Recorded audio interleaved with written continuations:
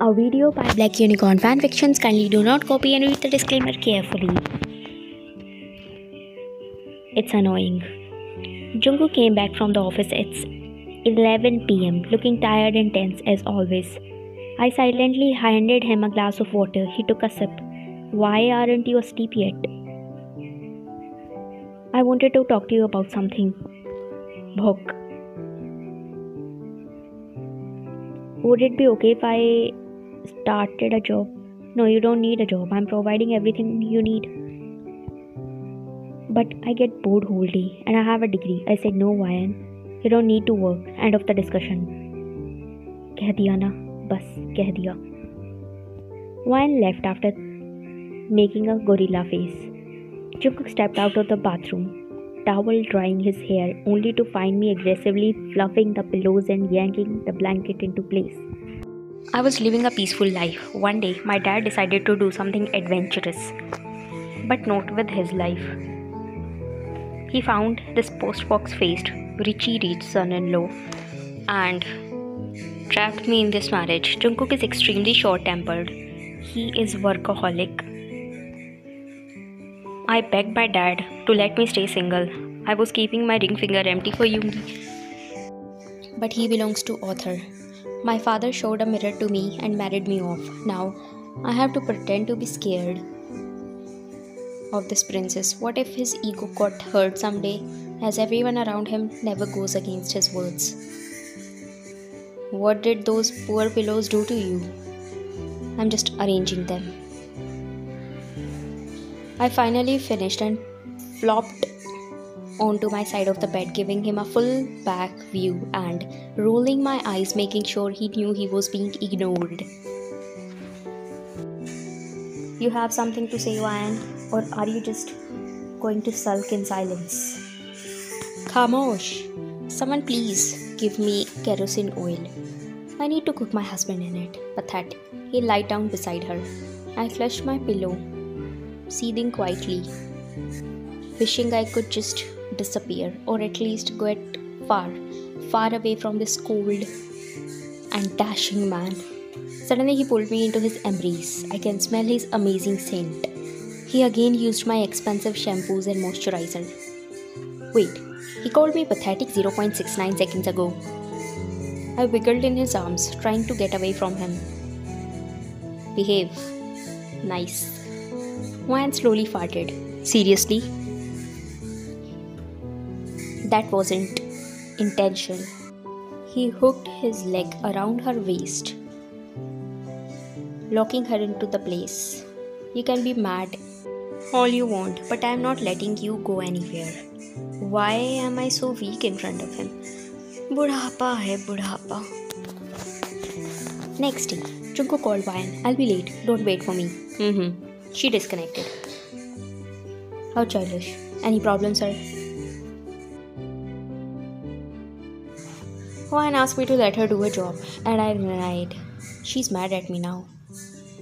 If I were her, I had given you divorce for being so controlling. I don't think I am doing anything wrong. I'm sure she's feeling suffocated in this relationship. And soon she will find a way to free herself. Can you stay at home doing nothing but stare at black walls? Not all walls are black in my house.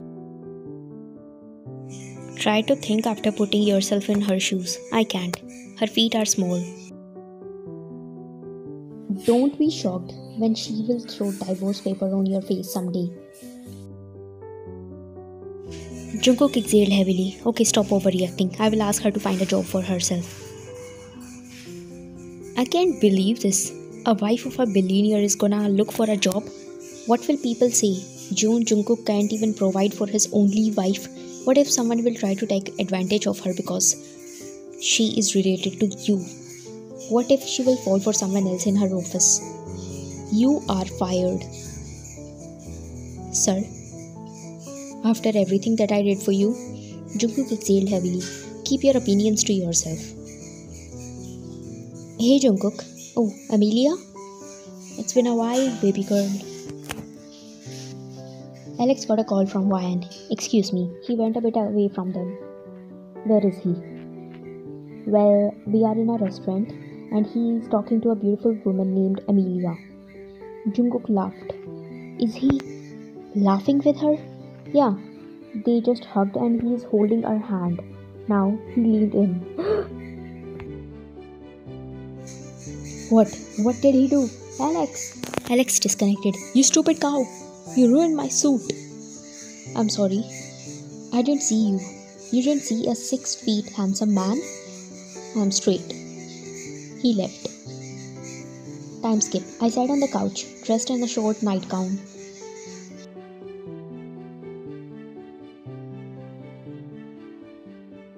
It was 1 a.m. and I couldn't sleep after what I had heard from Jungkook's assistant Alex.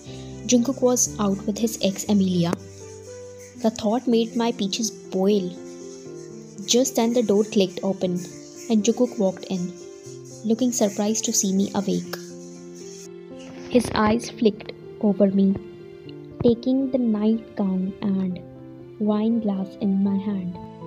Why are you still up? Just couldn't sleep. Guess it's hard to do that when my husband's out, meeting old flames.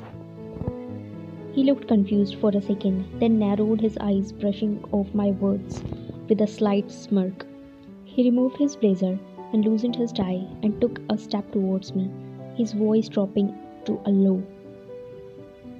Seems like you have been waiting for me, wearing something tempting for a reason. I rolled my eyes, ignoring his attempt to charm his way out of this. He tossed the blazer onto the couch. But as it landed, something small and shiny tumbled out of the pocket, an earring. Unbelievable! You are out with her, bringing 𝐂𝐫𝐫𝐸.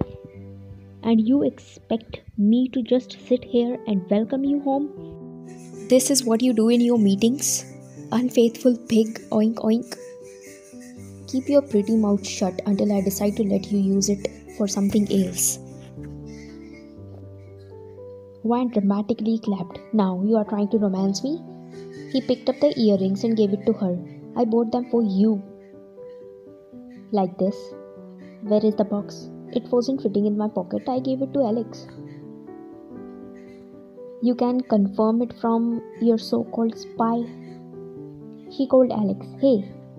At this time, you disconnected the call at that time and I was still in suspense. What did you do after that? He leaned in and, why did you gasp? Jungkook raised his eyebrows and clenched his jaw. Let me spill the tea, sis. So, a blind alcohol jar bumped into me and spilled juice on my expensive suit. That's why I gasped.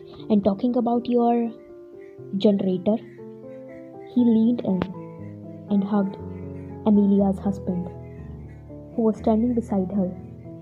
We signed a contract with him about a deal of earrings. Oh, Amelia is a jewelry designer and she gave those earrings for you as a wedding gift. By the way, I kept the box. I will put a Walmart ring in it and give it to my girlfriend. And don't tell Jungkook that I told about the meeting. I will lose my job. He disconnected. I faked a laugh. I always knew that you are loyal. Let's play a bit. They are neighbors. I just want to sleep peacefully. Can we file a noise complaint for too much love? If complaint won't work, he picked up the red chopsticks from the nightstand. They will. Let's throw them an applause when the show ends. Government is more worried about the cats on scooters, but why no one is putting annoying neighbors in the headlines of the news channels? Oh, my baby is still traumatized. Let me give you a hug.